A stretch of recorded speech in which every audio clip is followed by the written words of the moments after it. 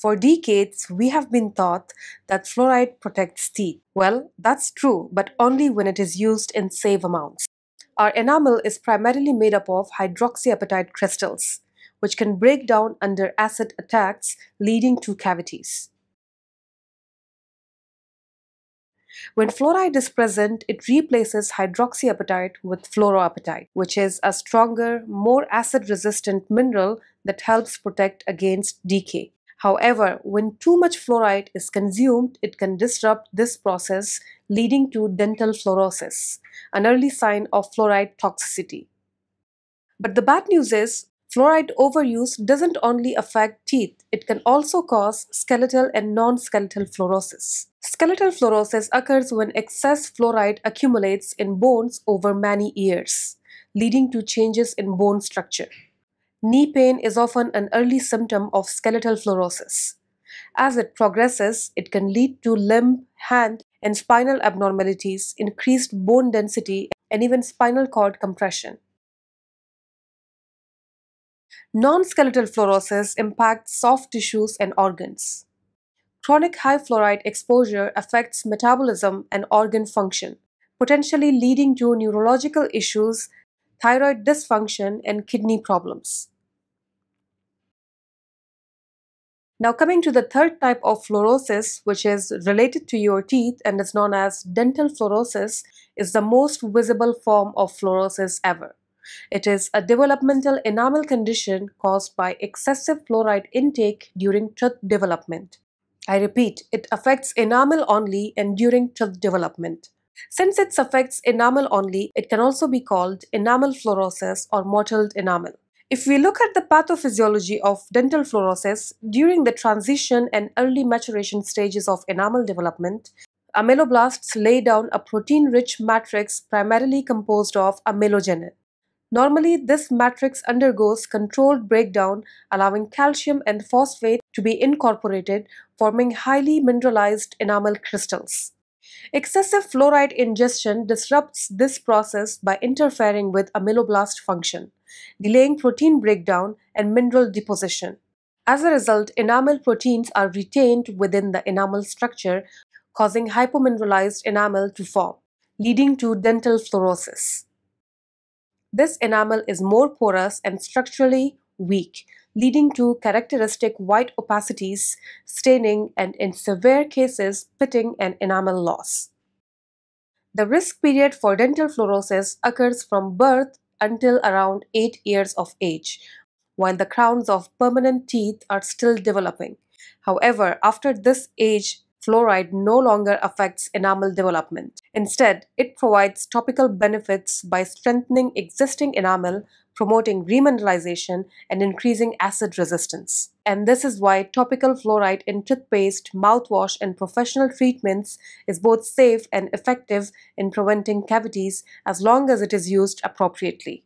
Fluorosis, as we said, occurs due to excess fluoride intake during tooth development.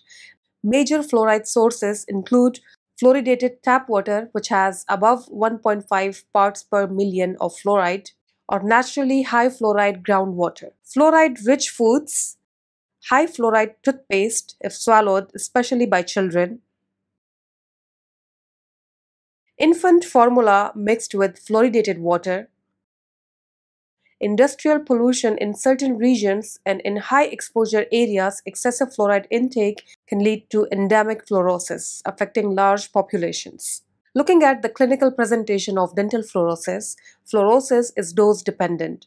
The higher the fluoride intake during tooth development, the more severe the condition will be.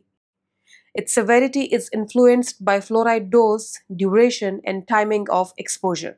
Fluorosis can be mild, moderate, or severe. Mild fluorosis, as shown in this graph, affects the larger portion of the global population compared to moderate or severe fluorosis.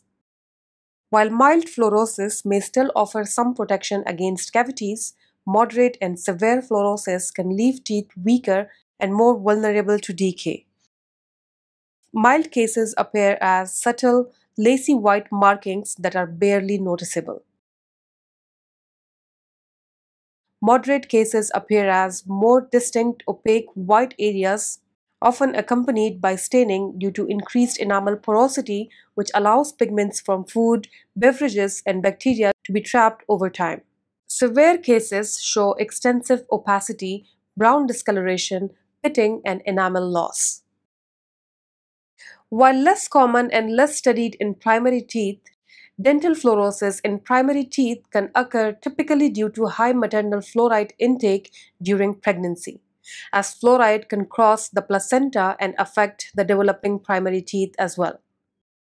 Primary teeth are generally less susceptible as most of their development occurs post-birth when direct fluoride exposure becomes more relevant. In areas with high fluoride concentrations in drinking water, all primary teeth can be affected. However, fluorosis is usually more noticeable in the later erupting primary teeth, particularly the primary second molars, which develop over a longer period and are exposed to fluoride for a more extended time. Talking about the management and treatment options, mild cases of fluorosis can be treated with microabrasion or teeth whitening. Moderate cases can be treated with resin infiltration or composite bondings. And severe cases can be treated with much extensive treatment options such as veneers or full coverage crowns. To address the increasing prevalence of dental fluorosis and its potential impact on aesthetics and quality of life, several recommendations have been made to reduce systemic fluoride exposure while maintaining its benefits for caries prevention. The key recommendations include revising fluoride supplement guidelines to limit use only to children at high risk of dental caries, using low fluoride or bottled water when reconstituting infant formula to reduce fluoride intake in early childhood, limiting toothpaste use in young children by applying only a small, age-appropriate amount to minimize fluoride ingestion, adjusting the optimal fluoride concentration in drinking water to a level that balances caries prevention with a lower risk of fluorosis based on local fluoride exposure from other sources. These recommendations aim to reduce fluorosis risk while ensuring continued protection against tooth decay, considering the various sources of fluoride exposure in daily life. I hope this video helps. If you think this video was really helpful, please do like, subscribe, share, and comment if you have any questions. Thank you for watching.